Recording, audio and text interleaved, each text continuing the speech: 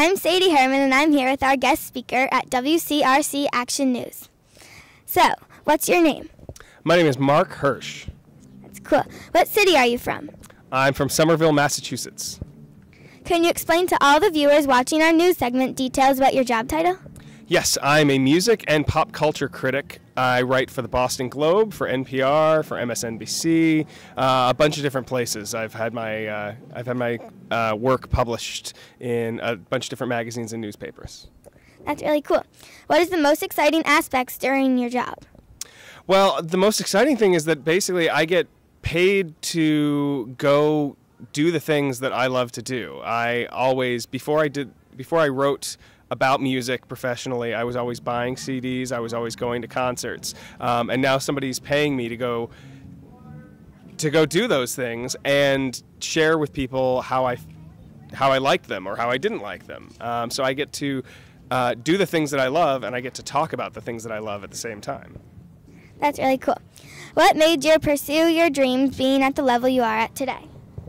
Well, I'd been writing about music for probably about 13 years. Since I was in college, I started writing for our college newspaper and sort of kept it up, doing little things here and there online.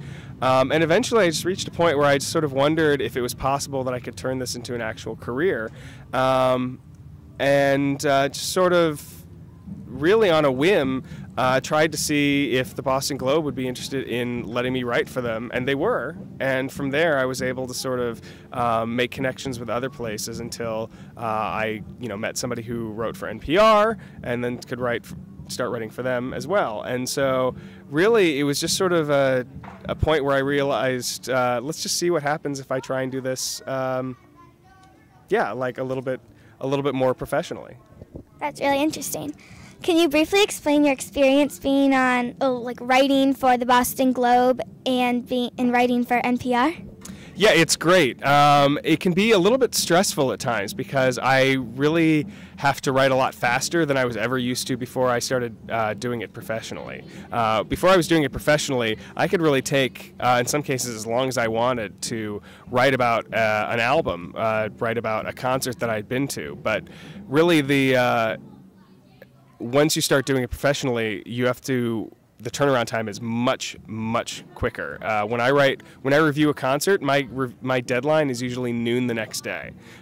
Sometimes, like the concert that I reviewed last night for the Boston Pops for the 4th of July show, my review was due at 11:30 last night. So as soon as the concert ended, I had to run to the press trailer, just open up my computer and just start writing. So it can be very stressful, but it's also very exciting because everything, it's just so fast, and you just have to write how you feel without spending so much time worrying about whether or not what you're writing is right or whether or not what you're writing is wrong. You just start to trust your instincts. Yeah, well, and those are some good obstacles that you have to do. You just wrote an article called "Pop and the Guests Compete with Threat of July's 4th Storm." Can you talk about how the event was on the 4th of July? Yes, last night I reviewed the Boston Pops 4th of July concert down at the Hat Shell, and this was the 5th year that I've done this. So I've reviewed this particular concert a lot. This was the first year that we've ever had a weather interruption, so it was actually very strange because of the fact that I found myself with a 45-minute break that I hadn't expected to have, and also they had to cut out a lot of the concert. So if you were watching at home, what you actually saw was footage from the July 3rd concert. They do two concerts, one on July 3rd, one on July 4th, and they tape them both so that if there's a problem, as there was last night, they'll just switch to the July 3rd show so that the television broadcast still goes on. So it was very unusual for me to have to figure out what was going on, how to write a review of a concert that was incomplete. But the concert itself was really good. So I talked about the interruption, but also tried to make sure that I also talked about all the people who actually showed up to perform and really put their all into entertaining the 500,000 people or so that showed up on the Esplanade. Well, so what do you like about the Charles River Creative Arts Program in Dover, Massachusetts? I think it's great. I've got, actually, one of the reasons I'm here is because I've got so many friends who teach here and who work here. I think it's great. I never really attended a creative arts camp like this, and just to see so many different classes, so many different things that are available to you. You guys are doing video editing, news. We've got people doing the newspaper. You've got people doing music, which you can, I don't know if the microphone is picking it up, but I can hear it right over my shoulder. You've got people doing all sorts of things.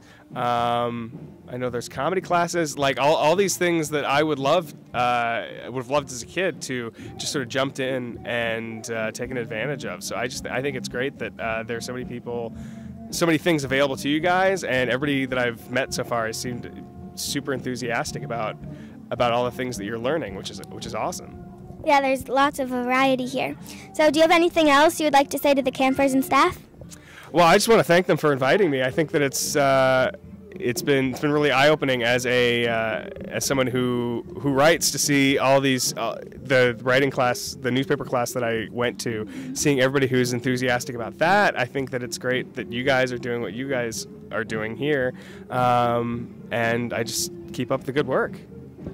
Thank you, Marc Hirsh, and back to you in the studio.